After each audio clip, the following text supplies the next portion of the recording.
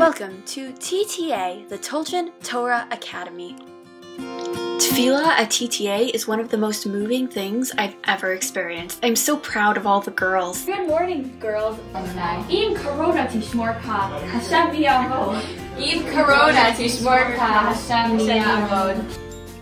I love how hardworking and devoted all of our faculty are. The classes are so engaging. I really feel like I'm present. At TTA, we work tirelessly to make our school environment feel like home. My favorite part of TTA is probably our weekly videos. Yes.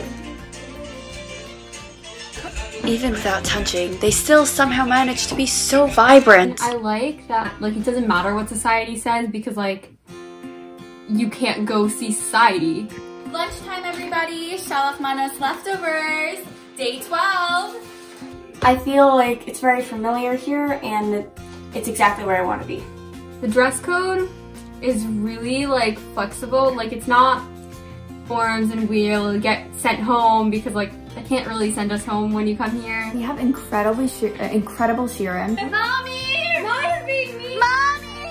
So we have Rav Ruvain Tolchin Shlita. I really try to be kind, especially to the younger students. Mikimi, get out! I'm filming! They're so nice and caring and sweet. I'm in class. Do you see the teacher right there? Alongside our esteemed faculty, we also have an in-house, unlicensed psychologist. Whenever a girl has a problem, she just tells them, just stop it.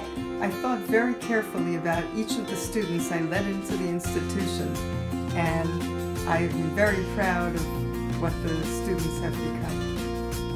We firmly believe in the educational model of social distancing, so we want to encourage parents to not send their children to our school. At TTA, I can't have personal space.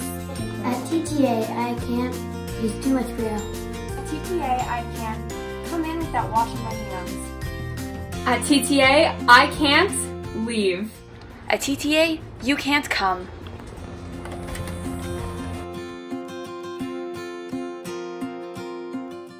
Disclaimer, TTA is not an actual school and we know that the coronavirus is serious and not a joke.